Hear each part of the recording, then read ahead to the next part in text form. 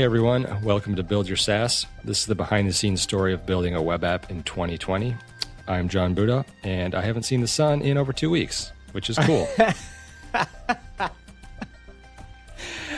I'm not used to you improvising.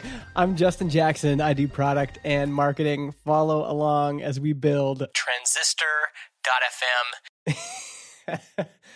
It's dreary there in Chicago. It's miserable. Yeah, you were saying you might have to get out of town. It's just like endless. I mean, I think it happens every year. I should be used to it, but for whatever reason, this time of year and everything from the new year is just like, just this cloudy dread. Mm-hmm. I think there's supposedly sun coming this Sunday. Well, by the time people hear this, it'll be like, that's the big news here. Sunday's going to be sunny and 50. It's like put on your swim trunks, go to the beach. Yeah, people are excited. Yeah.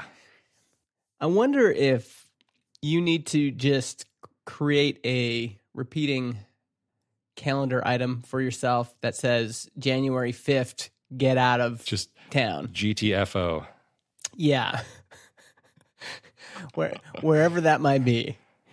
Go find yourself a tree house somewhere. Possibly. Well, yeah, a tree house with no roof and lots of sunshine. Yeah. I mean, it really does.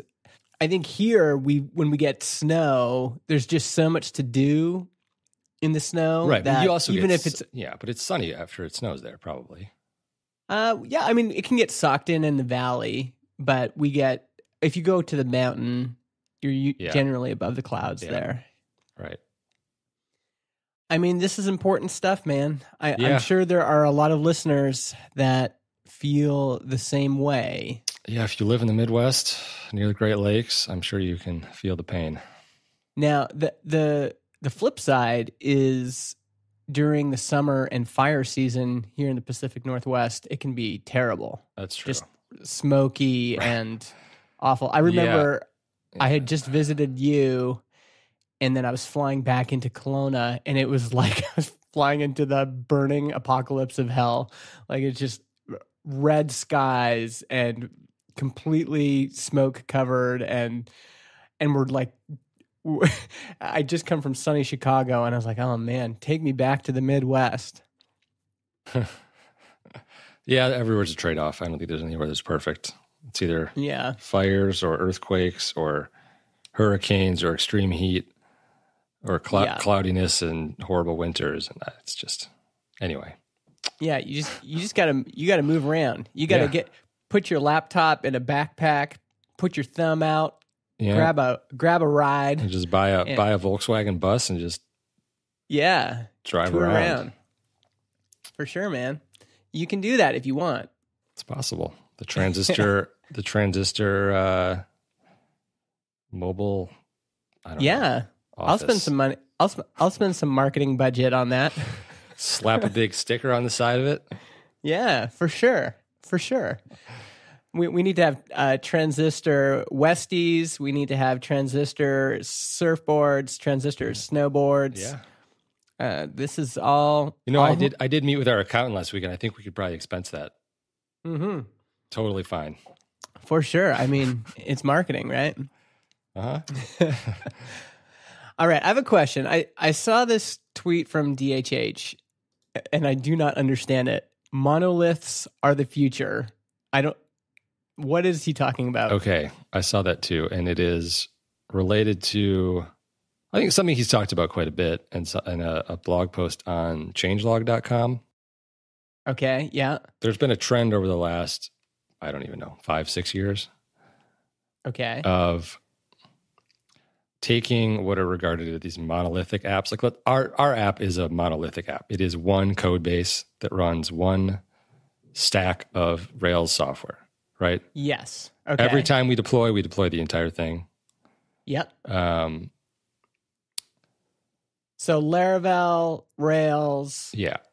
All of the by default, those things are, I would say, considered monolithic, right? So if you're working at a company and everybody's working on the same code base, and it's every deploy is just the same. The same thing. Yeah, it's the same thing. It might have an API on it, but it's always the same thing. And are Go apps typically more microservice driven? They could be. I mean, yeah, I don't know. This isn't necessarily related to Go particularly, but I just remember setting up a Go application on my computer, and it was like, what is going on? It was like everything was a separate thing. I mean, yeah, Go is easy to compile down to these separate binaries that you can throw anywhere, and they have like web, kind of have a web server built in. So, Okay. Microservices, the trend, and I don't have a ton of experience working with this stuff, but I did a little bit Yeah. at my last job. And typically you have different code bases for different kind of pieces of your business or logic. Yes. So like you'd have an app that's like the storefront, and then an app that is the admin, and an app that is the API, and an app that is, I don't know, like payment processing. And all those things are deployed separately. They all kind of talk to each other and have to know about each other. Yeah. And I think the idea was supposed to simplify the code base because each one is smaller. But from my experience, it's not. It's like more resilient to problems where if one goes down, then not everything goes down. But there always seems to be a central component to that. That's, every microservice has to communicate to the same thing anyway. Yeah. So here's my experience. I've only worked on one thing that was structured like this. It was a Go application, and it's exactly like this. There was a bunch of components. They were all kind of independent, and they would talk to each other. Yeah. But in my experience, first of all, setting it up was crazy. It was not easy to set it up. And the next thing was that duct tape between all of those elements seemed very fragile to me. Like there's always like what went wrong? How come this isn't running locally? And then you have to like go down this entire crazy stack of things to figure out. Yeah. How do you know where the problem is? And then if you're writing tests on that code, it's like for one microservice that might use another microservice, then you have to write tests that like stub out that other service, and it's like talking to a fake service. It just so I think the point of this blog post and other posts that DHH has written in the past is kind of trying to make the point that it's really less efficient to do it this way, especially for small teams. Like for us, it's like me working on the app, right? I don't want to maintain multiple apps. Yeah. Even for small teams in the past I've worked on, it can be a little bit cumbersome. But I think it kind of can lead to some inefficiencies and hiring a lot more people than you need. Yeah, I could totally see that. From what I remember and setting it up and like trying to test things and trying to figure out how to deploy things, it just seemed really complicated. And I kept asking why can't we just have this in one code base? And then, even for finding things, like right now, a dummy like me can go into my code editor and click find in all documents and then just like search everything for a little bit of content or code or whatever. And that just the simplicity of that is so helpful. I don't have to ask you like, okay, where is that thing? Like, where is it hiding? I can just go and find where it is, and I can run it locally. I can issue a pull request, and it just seems like the process is simpler. I mean, for sure, places like Facebook, they're gonna have to split off services. Yeah, they have to. But for a new company starting out, I feel like if you choose from the beginning, you're like, we're gonna do microservices from the beginning. It's just, I don't know. I feel like you're gonna be spending so much time on the architecture of the app than the actual product. Yeah, you're over engineering. Whereas like for us, I mean, there are places we could potentially split things off into their own app. Like down the road, if this thing is massive, there are, but that'd be more for like efficiency's sake of, I don't know, processing analytics in the background or something like that. Yeah. Yeah. So, and this is interesting. I'll pay. I haven't actually read this, but this looks like an interesting take on it because Shopify has written something. They have one of the largest Ruby on Rails code bases in existence. This is called Deconstructing the Monolith, designing software that maximizes developer productivity. And I wonder what they ended up doing. So they have something called a modular monolith. Anyway, I'll put this in the show notes too. Interesting. I the reason I searched that is as you were talking about this, and then you're like, if you're Facebook, and I keep thinking about that stuff, like,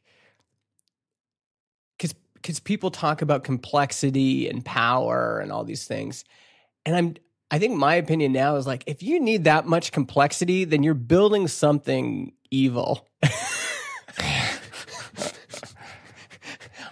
I mean, maybe that's not a universal law, but I just said it out loud just to see how it would feel. Yeah. There's just something about, like, even, I wrote this book called Marketing for Developers, and I kind of maybe naively wrote a lot about how people can set up user tracking and how retargeting works and all this stuff. And now I look back on that and I go, man, that was a bunch of marketing complexity. And what do we really get out of it? Yeah. What do we get out of it? Did it make the world better to have all this retargeting? Well, from a privacy point of view, definitely not. From a code complexity point of view, definitely not. Like, it added all of this cruft to our applications and our marketing sites. And then from an efficacy point of view, it might, I mean, I know retargeting campaigns can work, but it's like this, there are things that work way better that aren't like trying to squeeze the last drops of juice out of a lemon, you know? Right. Like, once you get to that level, you're really, like, retargeting is like squeezing the last drops out. Not just like in a micro perspective, but a big macro perspective. Like, if you're in an industry like direct to consumer, once everybody is doing retargeting ads and everybody's, marketing to you on Instagram stories and Facebook feed and Twitter feed, the efficacy of those things, you're only going to get a few drops of the lemon because so many other people have squeezed it. Mm-hmm. And the trade-off is that you've got to introduce all of this complexity. Yeah. That's what it seems like to me, is, especially if you're thinking about this stuff from the start, is it's just introducing complexity too early on. Yeah. Like, I can't imagine trying to build this and think about having all these services run independently. And, there's tools that are like self-discovery. So some of your systems can find other systems on the network and talk to each other and discover when new ones are added. And yeah, it's just like, I don't know. I just thought of, like, if Transistor was big enough to where we had Facebook or Apple level data centers, and you like walked into it and you just saw these rows of servers, you're like, this is Transistor. It'd be terrifying. I don't want, like, what are these things doing? And those machines like all pulse when you enter the building. Yeah. And the building starts to shake, and then it like electrocutes you and sucks you into the machine, and then you're stuck there forever. Yeah. And then you're in the episode of Black Mirror. I mean, I think one of the threads that's been in our show from the beginning is questioning some things. Questioning, how big do you need to be? Right. Questioning, how complex does your software need to be? Does your business need to be? And actually, this relates to something we were going to talk about last week, which is this blog post I wrote called Margin, justinjackson.ca/margin. And the one of the observations I made is that typically, like, when you're in a squeeze the last drops out of the lemon situation, your response is often to add more complexity, right? So there are certain industries, I'd say, yeah, definitely like the make money online, kind of sell online courses to people who want to create online courses. Like that whole market is running on marketing steroids. Like they're using every single tool, tracking, retargeting, drip sequence, automation sequence, dynamic content. Like it's crazy. And in my experience, there's quickly diminishing returns there. And I recommend in this post to look for business models that have good margins with minimal complexity. Mm-hmm. Choose work that gives you lots of breathing room. I think it's something to keep in mind. Another thing I said, because I was talking about these two snowboard shops that I owned in my early 20s, and we were just like adding everything. Like we just kept adding more to the store, hoping that it would increase our margins. We built a mini ramp in one of our stores and charged people to ride it. We did events, like we would do like video premieres. We published a magazine. We ran contests. I started a retail collective in our town. We started doing bike repairs. We were like, we just kept adding more and more because we're chasing after like, okay, we got to make this business work. It's like we're just pushing on this thing and trying to get the machine running, you know? And the way to get the machine running is just to add more parts. And it was like throwing good effort after bad fundamentals because the primary model was lousy and adding more complexity didn't fix that. And I think I just described Facebook. Right? Yeah. It's like when the primary thing you've built is just a shitty thing, or I don't want to belittle some of the small business. Like, yeah, it wasn't, in Facebook's case, it was just like they built a shitty thing. I don't know if the primary thing that they built is a shitty thing. It became a shitty thing. It became a shitty thing, yeah. They're selling you yes out to advertisers and everyone. But it's interesting to think on both scales. Like the small little independent business person like me, I was, this was my dream. I was running a snowboard shop, and I just got into this vicious cycle of trying to add more things to the business, trying to make the business work.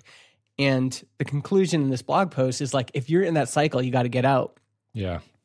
On the other side, there's these big, massive corporations, Facebook, Amazon, Twitter, and the complexity of those businesses and their tech stack and, everything they're trying to do.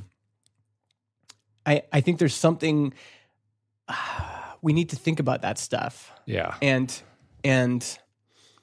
I mean, we've benefited from some of that. I don't want to pretend that like we use Amazon Web Services and there's some benefits there.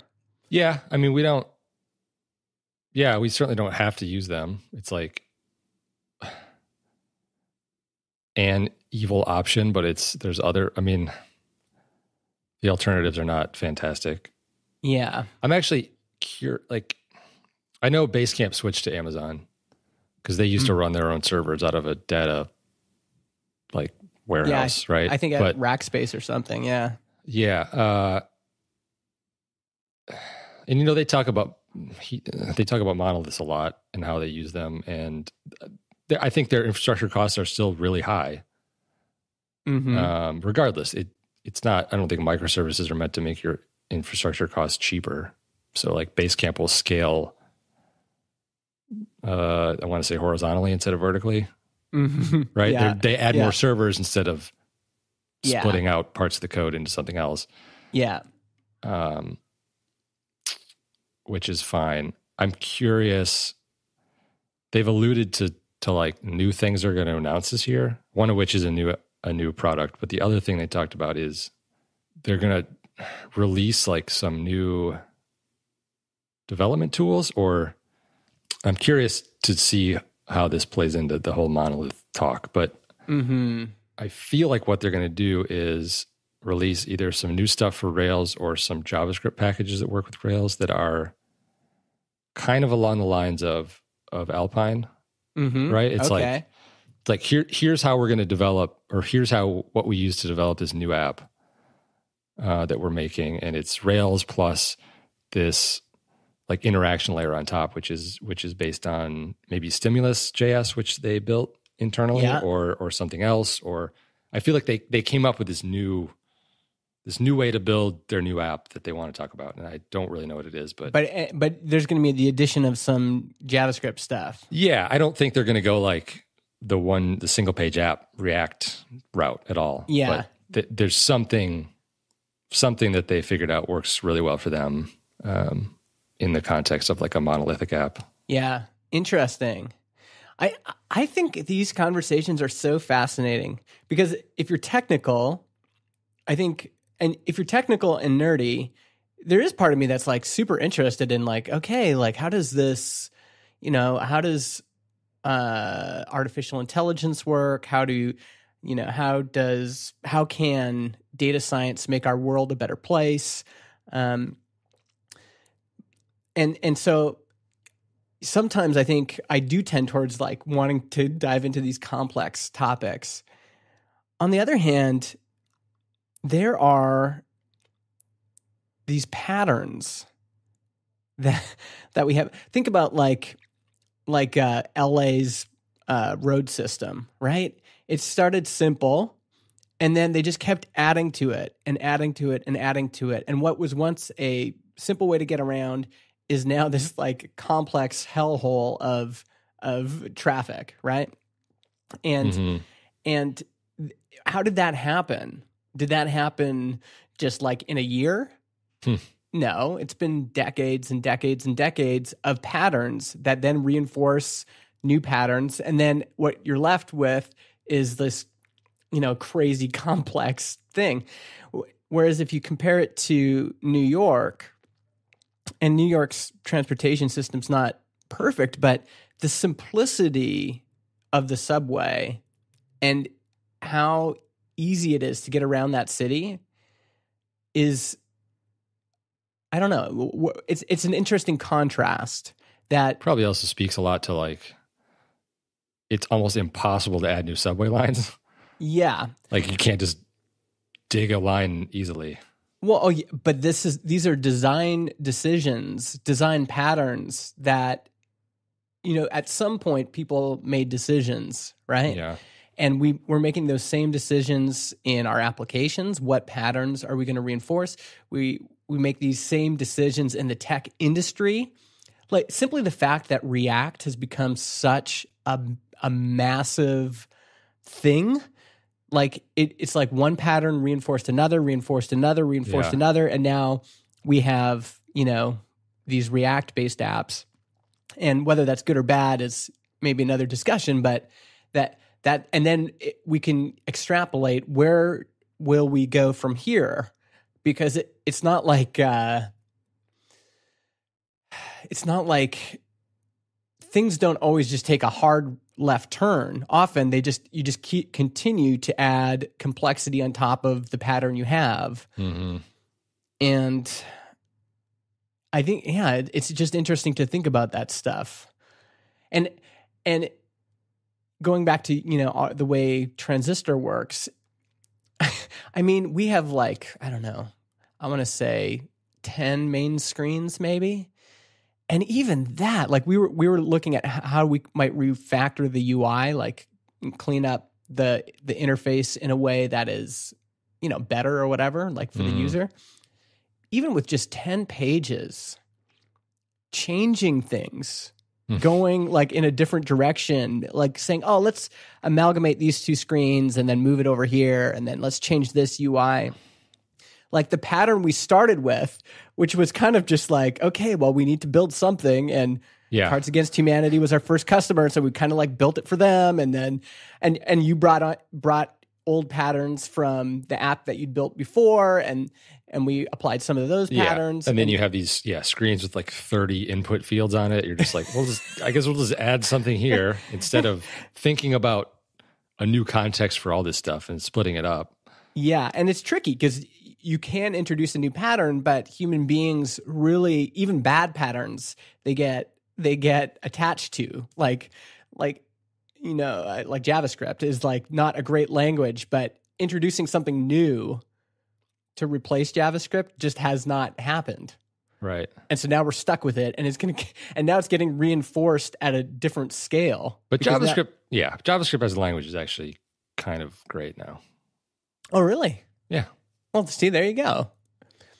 But anyway, I think that the principle still stands, and it's interesting to think about both in our businesses, and I mean, this is kind of a continuation even of what we were talking about last time, and even a continuation of what we were talking about at the top of the episode, which is like right now you're feeling a little bit down because it's gray, and there's this idea of like, well, what patterns can I implement now? And some of those might be more complex than others. Like you could get one of those sad lamps. You could start taking all sorts of supplements. You could, you could use Calm on the tropical theme or whatever. But there may be a simpler solution, which is, I don't know, like Austin is sunny this time of year, so I'm just going to drive to Austin or fly to Austin, or I was hoping there might be a better climate option, but I'm going to drive south and I'll just run there. Just run there. See, that's no carbon footprint. Exactly. It'll just take a long time, but I'll get there and I'll be in shape. So that's true. You should get one of those Wolfram. Have you seen the Wolfram dude's little? I think you mentioned that before.